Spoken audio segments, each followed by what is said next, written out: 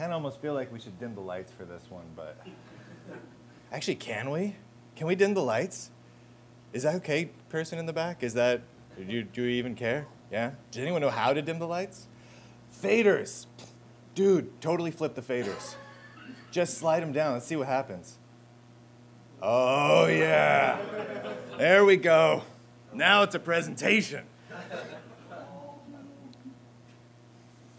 All right. Come on in. Have a seat. We're cool.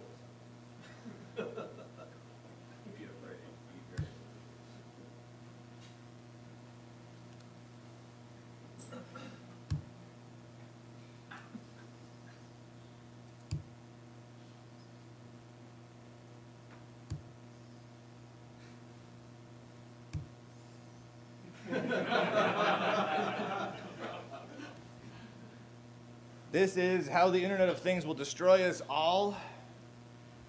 What you are about to witness has absolutely no useful technical information or content. You're welcome. No. Do I need a microphone? For the video.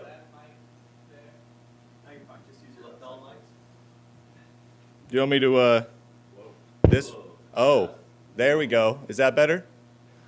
The best mic is This guy? no. That guy? Yeah, no worries. Yeah, you can loon me up. It's cool.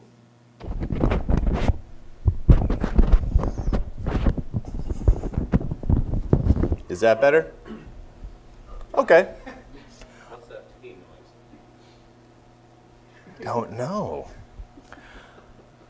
My name is Bryan Lunduke. Right about now, you're probably wondering what my qualifications are to enable me to come to the Internet of Things Summit and talk about why the Internet of Things is going to destroy us all.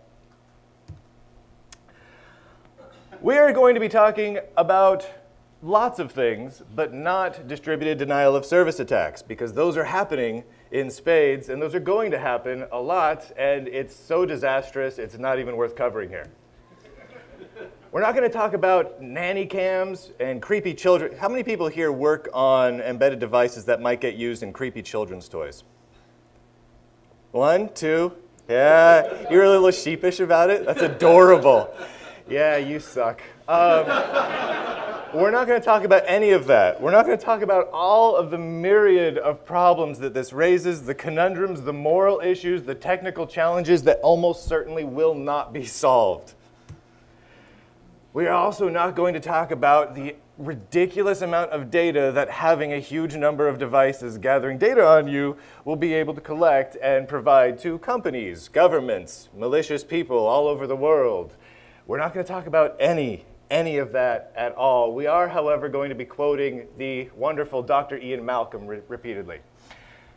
Your scientists were so preoccupied with whether or not they could, they didn't stop to think if they should, which applies to dinosaurs and Internet of Things devices. I love Dr. Ian Malcolm. Before we get too far into this, we need to kind of set a baseline. So we're all working from the same set of data here. This is the average lifespan of a toaster. It's 8 years.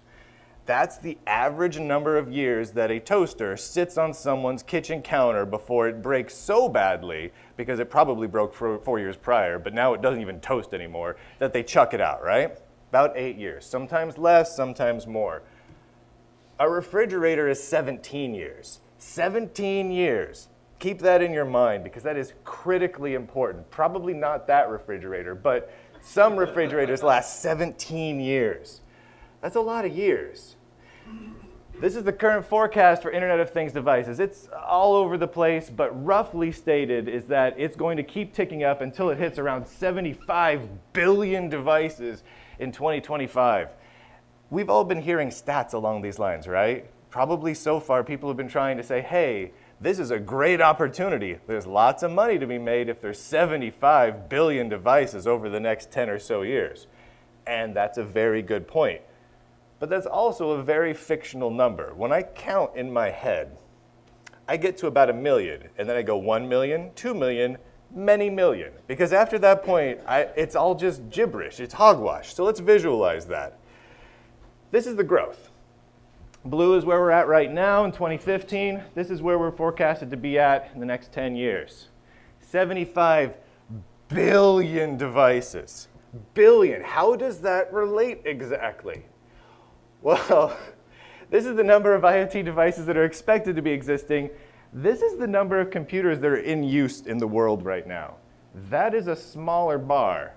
This is the number of smartphones in the world right now. If you stack all of the computers and smartphones on top of each other, it doesn't get up to the first line in the spreadsheet chart I have made.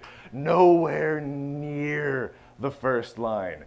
The number of Internet of Things devices so eclipses everything else by such an extreme margin, it should make our heads explode.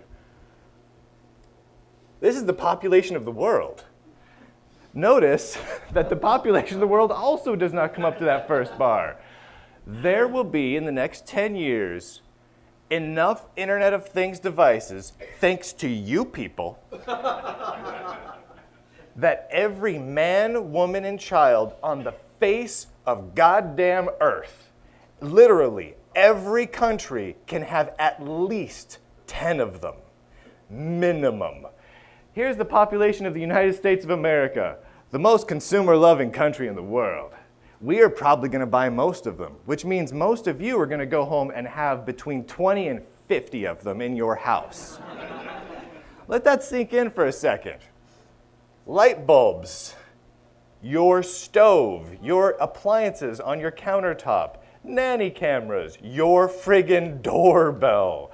The number of devices capturing data on you will be obscene.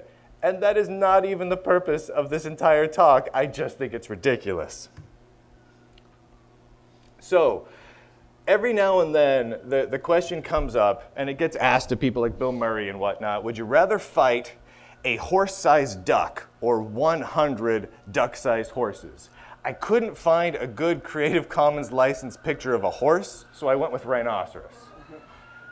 So let's think about this for a second. I mean, really, just completely clear your mind, stop thinking about Internet of Things devices for a second, and imagine this. You have these two options available to you. One is a gigantic duck who is beautiful. Is that a mallard?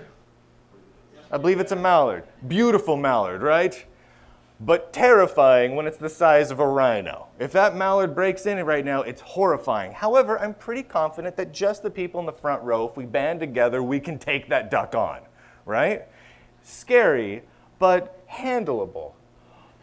Or 100 duck-sized rhinoceroses. This is actually exactly 100. This took me forever to do. And LibreOffice had a hard time with it, so I had to take a screenshot of it and make it into a picture and then paste it back into LibreOffice so it wouldn't friggin' crash when it got to the slide with 100 rhinoceros pictures on it.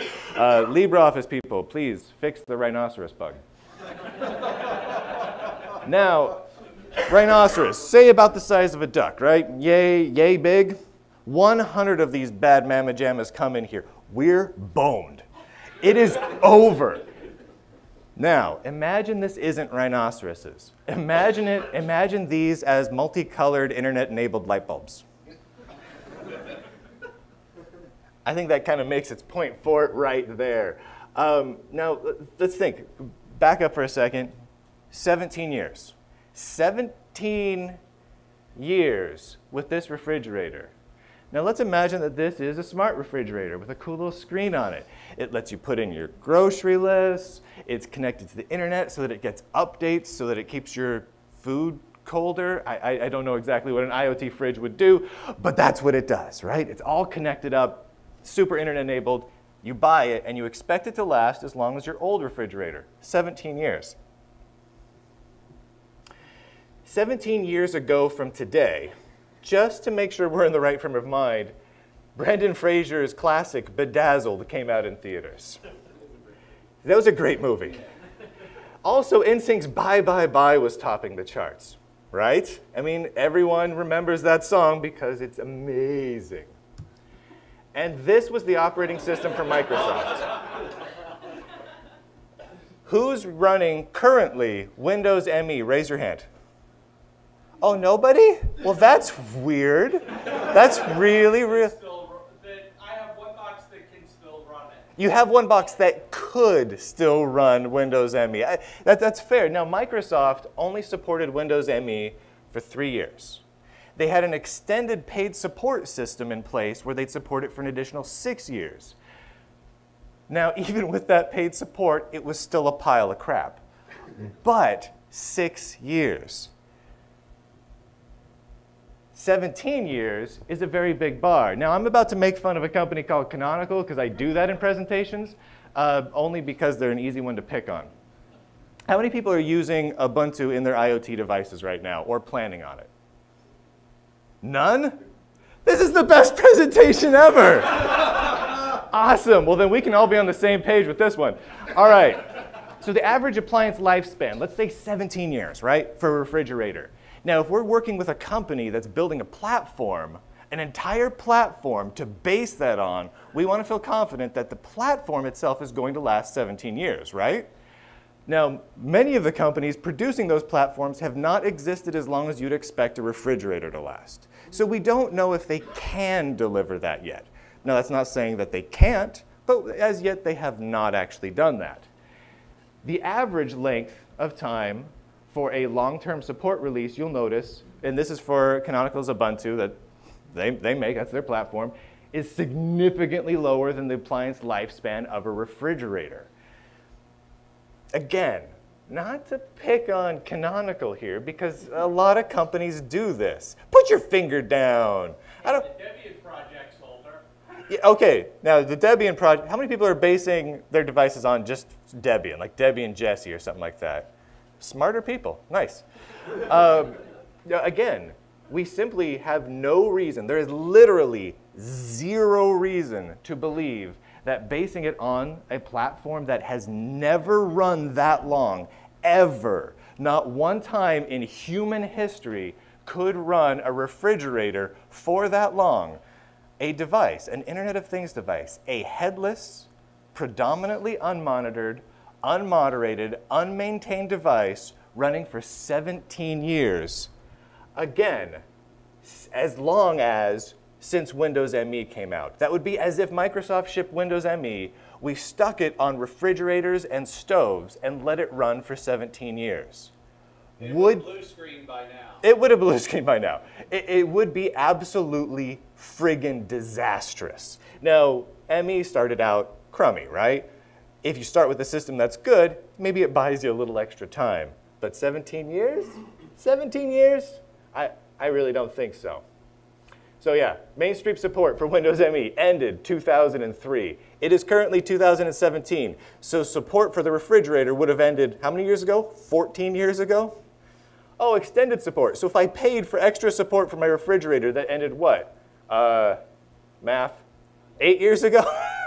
That's many years ago. That is so long ago. And again, Canonical is not the only one doing this. Why is this a problem? What potential conundrum does this present to us? Can anyone guess? I mean, if we don't have security patches, we now have a vulnerable refrigerator. That's just the fact of the matter. If someone encounters horrifying bugs, we don't have anyone there to fix them. And even if we did, would anyone care? How many people bought a refrigerator 17 years ago and that exact model of refrigerator, exact model, is still being made, supported, and sold in stores? How many people bought anything 17 years ago? One thing, anything, even a friggin' shoe. And that exact item is still being made and sold today. You have one thing. What do you got? Okay, Pink Floyd's Dark Side of the Moon aside. Anything that can be shipped on vinyl, I feel like doesn't count in this scenario here. A number 2 pencil. That is a really great point. Now stick the internet on the number 2 pencil. Now, imagine you've had that 17-year-old refrigerator running Windows ME, and you and everyone else in your town has that refrigerator. Every other device you have is also running Windows ME. And again, remember, in the next 10 years, you will have at least 10 of them in your home running Windows ME. And they are all rhinoceroses, and they're all pissed off at you. That is clearly a problem. This is unprecedented. There has never been this many computers running at once, and they're all going to be friggin' connected and able to talk to each other. All of them. 75 billion of them. Nothing like this has ever existed before. Which leads to a slightly different tack for a moment. This is the number of flops needed to simulate the neurons of a human brain. It is one with 19 zeros. I have no idea what the exact word for that is because it is so frigging huge, right? This is the amount of flops a Raspberry Pi 2 produces. It doesn't even fill up the first pixel row. It is very small. A Raspberry Pi 2 is clearly not capable of becoming sentient by essentially simulating the neurons of a human brain. You can't do it. We'd like it to do it. That would be really cool, but it can't quite do it. It would actually take 1.6 billion Raspberry Pis in order to simulate all of the neurons in a human brain. That's a lot of Raspberry Pi. Does anyone know how many Raspberry Pis have actually shipped so far? My guess is it's less than 1.6 billion. That would be rad, but it's nowhere near that. So that's the number of Raspberry Pis needed to simulate the neurons of a human brain. This is the number of Internet of Things devices that will be out in the world. Let's do a little math based on that. So, verbatim, if IoT devices get no faster over the next decade, no faster at all than a Raspberry Pi, and again, in 10 years, come on, they're going to be a lot faster and they're going to cost $1. That's just the way it's going to be. The global IoT network, which I am coining right now as the GIN, by the way. It is called the GIN. I am replacing Skynet with GIN. We'll be able to simulate the neurons of 45 human brains by the year 2020. 2020, guys. This is the number of movies where a global network of sentient computers don't kill us all.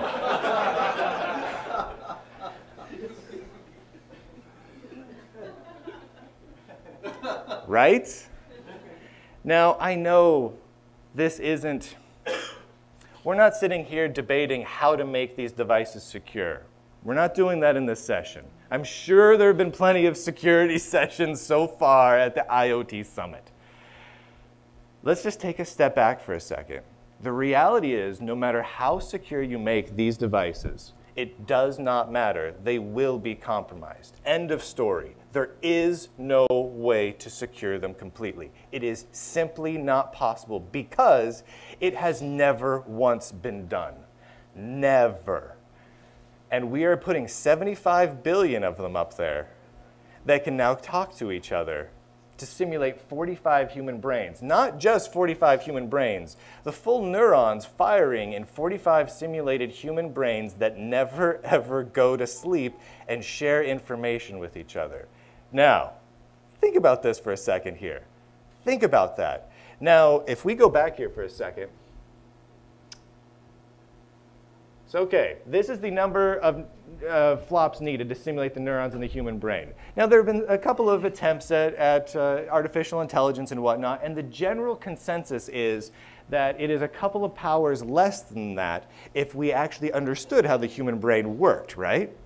That we'd be able to simulate full consciousness and logic. So it's really more like, you know, not to the like 17th or 16th power, which is still a huge amount. However, it is so many factors fold that if you theoretically got 45 of the best developers here at the Embedded Linux Conference and IoT Summit, all together in one room, made them so they would never need to sleep again, could share telepathically all the information in their brains constantly with each other, and then let them work out how to create consciousness on their own, we now went from 45 human brains to a couple thousand operating around the world and never sleeping and knowing literally everything about you entirely. There's literally nothing they don't know.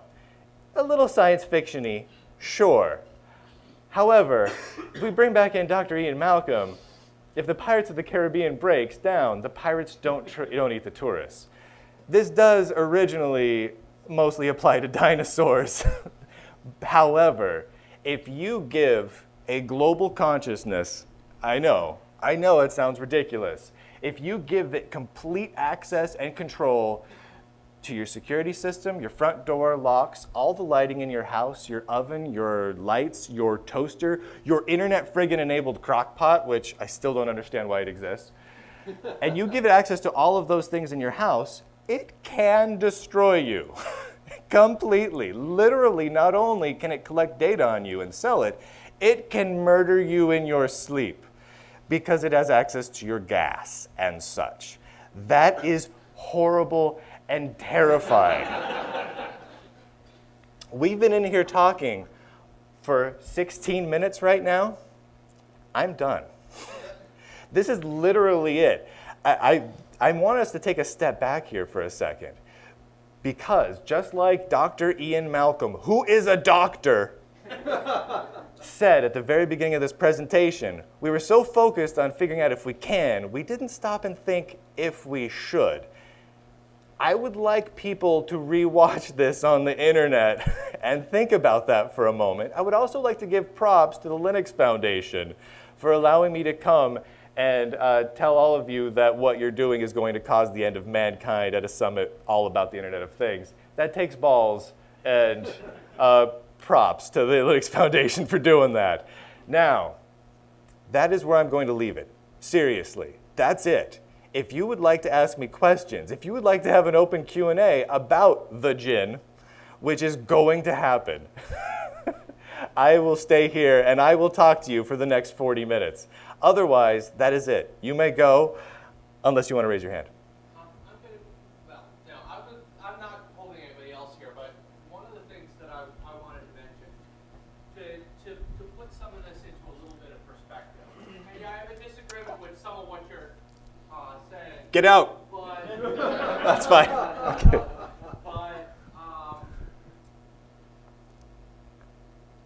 The civil infrastructure project, they're one of the people in the room with all of the other vendors. Sure.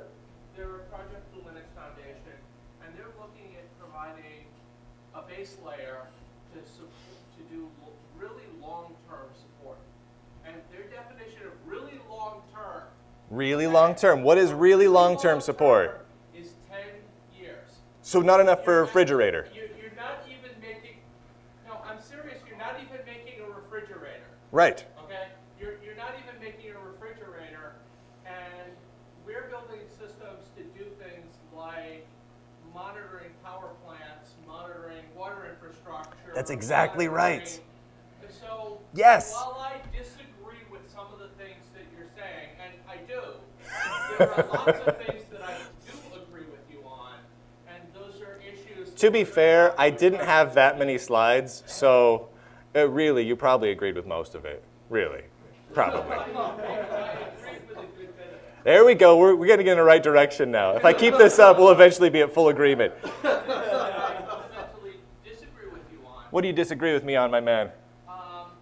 You're talking about computers getting, at IoT endpoints, being substantially more intelligent than a Raspberry Pi. Yes. Yes. And I've been doing embedded systems for long enough, okay? And the core thing that I'm going to tell you is a lot of those are what we quaintly refer to as power-constrained devices. Oh, for sure. There's a ton of low-power devices out there overall. What we really got to be looking at is what is the overall average speed of all basically IoT-ish devices over the next decade. And the reality is, how many years ago did the first Raspberry Pi come out? Does anyone know off the top of their head? 4 years ago?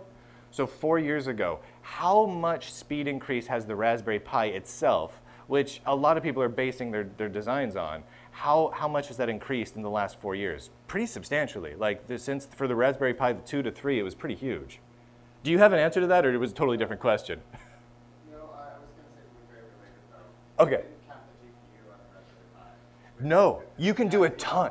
Yes, so that's just it. I didn't even count the GPU on the Raspberry Pi because I thought about what this man just said. He's like, most of the devices are power-constrained devices. A lot of them don't have powerful GPUs. A lot of them don't have those sorts of things. Raspberry Pi, yes, you can offload so many instructions to the GPU that you can do a lot better than what I even had on here, which means those 45 simulated human brains is an underestimation. But my thought is a general estimate.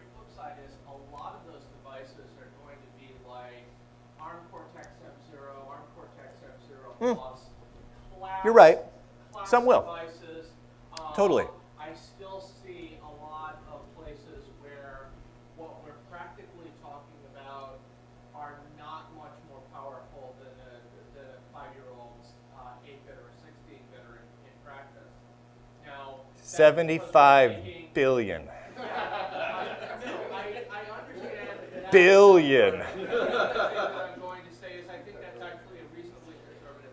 Yeah, if we connect 75 billion speak-in spells, we are fucked.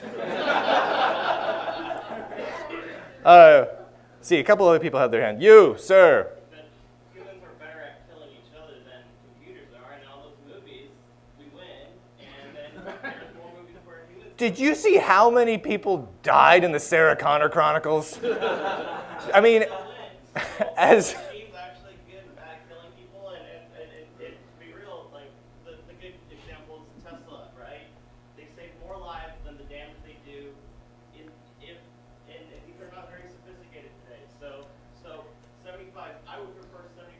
This is a good point. Yes. No. So your hypothesis is we will have 75 billion interconnected computers at a minimum. Educated, potentially, and possibly quite sentient. But you would prefer that to the humans because the computers might be less likely to kill us, right? I will posit this, because we have yet to see this come to pass. We have yet to see the fleet of all cars on the road being automated. We have yet to see what happens when all these 75 billion devices are online. And when it comes to pass, I would like to sit down and have coffee with you, and let's figure out, did we survive or not? I have my personal doubts. I like your optimism, though. Yes, sir. You're also, like, to me it sounds like you're assuming that AI can just, like, appear in a vacuum when reality is going to be created by human beings. Yes. So it can be programmed with the human being's intention, so human beings are good at killing human beings just through a computer this time. Then this is... Taken over by a big botnet. This is controlled by a human. If you exactly, a big giant botnet, and again, we kind of skipped past that because how many people follow, like on Twitter, the internet of shit and things like that, right? Most of us, right? So the reality is, if you follow that account and all of the other websites that track this garbage, the reality is we're seeing this sort of disastrous stuff happening constantly. There are botnets already wreaking havoc on our DNS servers on the East Coast and such, right? It's already happening. So we already have a case study, a series of case studies in place that show that those devices will, without a doubt, be compromised. The question is, what happens to them? What do they do? What do people program them to do? Do they program them for machine learning, which eventually leads to sentience? Do they program them just to be the biggest, most annoying botnet in history? Do they program them just to be ransomware? We really don't know. Probably all of the above. I mean, that's the likely scenarios. There's probably going to be a lot of countries, a lot of companies, and a lot of lone rogue hackers who just want to do all of their own things. So they're going to be all piggybacking on the same devices and compromising them in different ways. And you won't know it happened because the majority of the devices are headless and difficult or impossible to monitor in any real way. So it sounds to me like the solution is to make sure that there are more than 45 bad actors. That way, Yes! Actually, you make a very good point. The solution is to make sure there are more than 45 bad actors hijacking all IoT devices at all times, therefore making them incapable of processing enough to simulate the neurons of a human brain. That is the solution. We should be enabling all of the InfoSec organizations worldwide to hack all of our machines on a constant basis. That is possibly the only solution because there's so much money in IoT devices. Companies are not going to stop paying all of you to build them. They're just not going to. It's way too much money to give up. Yes, man, who's asked 4 questions? One of the things that I can absolutely guarantee is that there will be way more than 45 bad actors. That I can guarantee. Right? So The reason I can guarantee that is DEF CON. I don't have to say any more. The rest of the people in this room Yeah. know the rest of that story. yeah, that's the reality, right?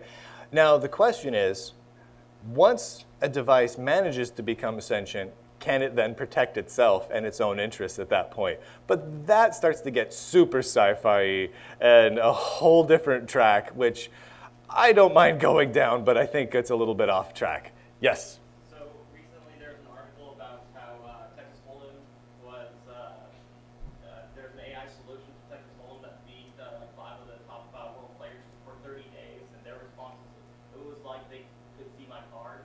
So the real question to the humans is, if you play Texas Hold'em online today, the robots could be killing you today Yeah. at Texas Hold'em. Yeah. And so you should no longer play Texas Hold'em online, because this could already be happening. Although chess has been beating humans for a long time. Yeah. And I go online and hardly ever get improved. When we sit down, a lot of our focus on building software is to destroy humans. Whether we're building a video game like chess or checkers, the whole point of its AI is to destroy us. If we building simple security measures into a server, the entire purpose of those security measures is to make sure that this guy right here can't get in, because we're going to screw him over. And that's the reality. That's what we as humans have been working on for decades now, is how to keep humans, A, in check, and B, out of whatever we don't want them in. So we need to keep humans dumb and complacent and compliant. We as humans have been building software to ensure that. And that's not a bad thing. We want to make sure that the guy in the red shirt is not getting into all of our stuff because he's sketchy. Do you know our Secretary of Education now? I would like to make a thing right here straight up. Let's leave politics outside the room, because either way, we're all going to die. A truly sentient AI, though, isn't even a prerequisite for this, right? Hmm. Like, the classic example is the paperclip, like the moderately intelligent paperclip factory. Yes. Decides that, like, well, the most efficient way to continue to produce paperclips is to just get rid of all humans. That's not like an AI deciding to protect itself or anything like that. Exactly. It's like, these guys are destroying valuable resources that I need to turn into paperclips. That's a pretty simple... It's a simple one. It's a simple one that you and I could sit down and be like, okay, we've got a couple of robots in the factory that are automated. Let's add a couple of rules and conditions that will help make it more effective. And the reality is, you're right. We could produce a very simple AI that is less complicated than a chess game that would kill everybody. Very simple. I mean, literally, you could put one line of code in an automated nuclear arsenal launching systems that is, if Kardashians get new show, then launch all. Like, and it's one line. Literally, we just need one line of code that gets checked in and compiled and in the wrong spot, and you die. You. Well, the scariest AI is the super pissed off 4-year-old. The pissed off 4-year-old is a frightening one. Now, yes. Yeah, the pissed off 4-year-old is a bad one. If you get it to 16, they'd be totally occupied because the internet's 80%. Okay, so let me see if I understand this. So if we get these AIs mature enough and they reach a certain level of development, they will simply become preoccupied with all internet porn and therefore not destroy us all. It's basically food, sleep, porn. So what we need to do is we need to jump past the toddler years. So they don't throw a tantrum, they just sleep until noon and then do weird things in their room. Okay.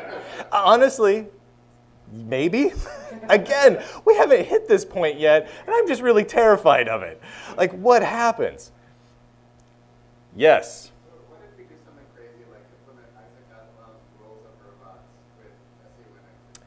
Yes, okay, so take take a security infrastructure like SE Linux and implement the 3 rules of robotics to keep us all safe so they can do no harm to humans, et cetera, et cetera.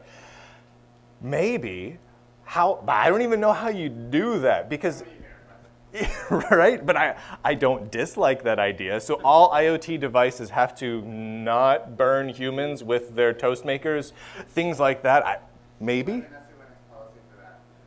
And that, of course, requires that everyone is using a distribution of Linux with SE Linux, and that distribution continues to be patched for 17 years minimum.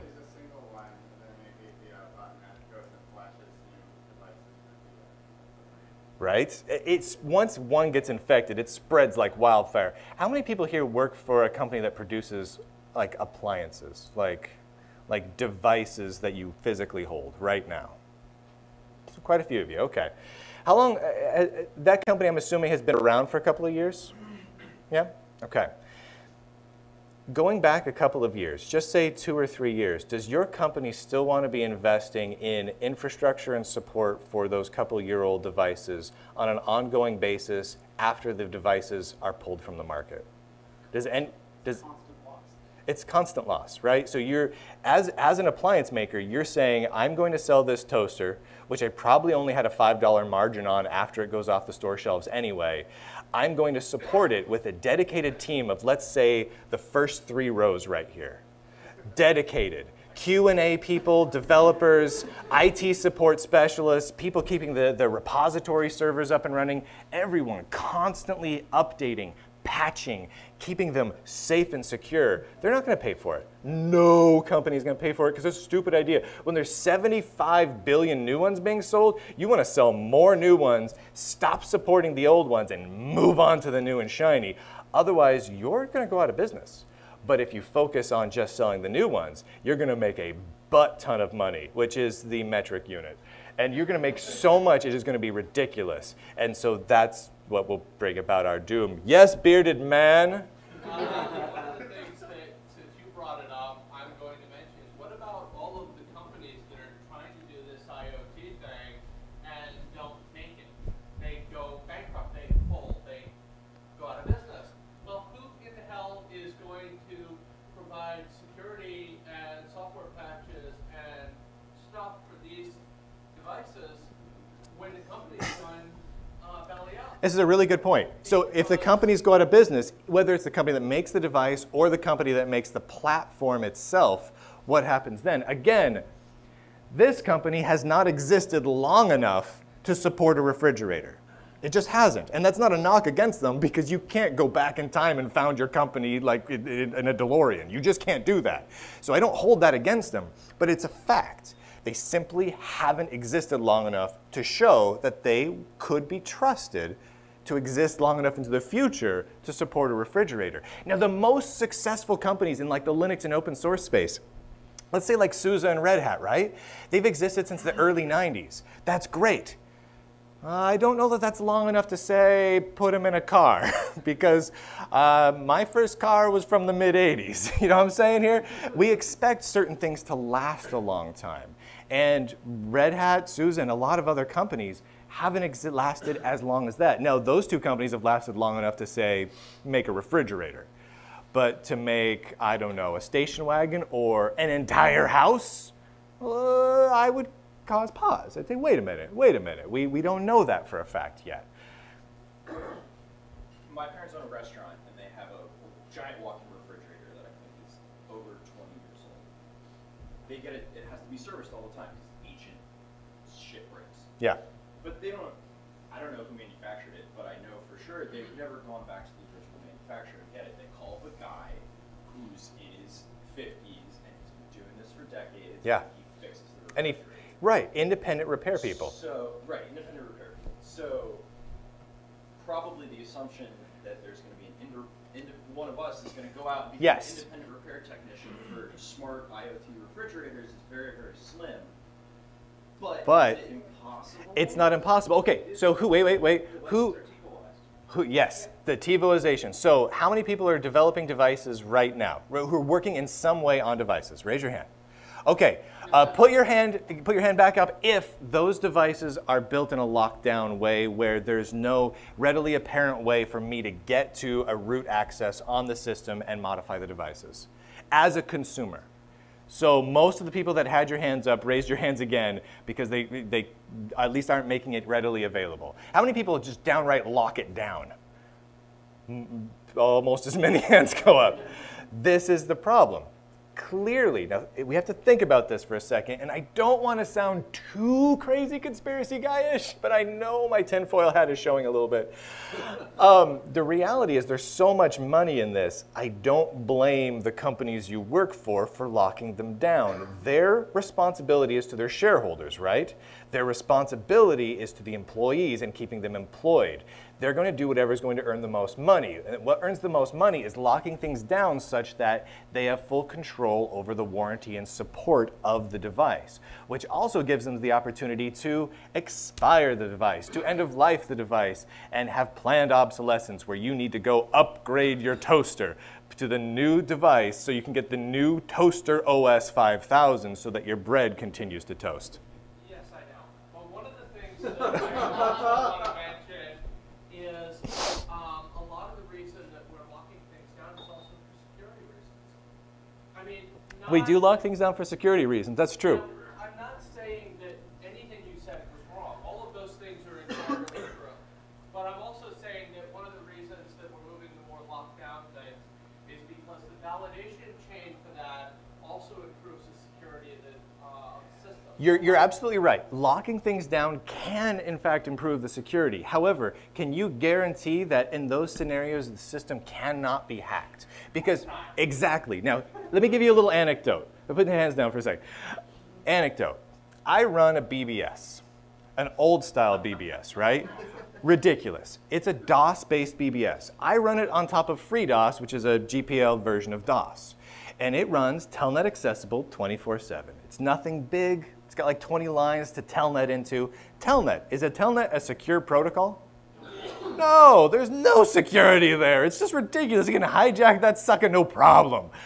That BBS has been under constant onslaught since 2 days after I put it up and a bunch of people thought it would be fun to try and hack it. They've been running every script they can think of to try and hack it. So it tries to do like run root type things in the login prompt of the BBS literally 24/7 for months on end. They have yet to be able to hack it. Why? Because the system is so ridiculously stupid and does so little, there's just nothing there to hack. It's literally that dumb.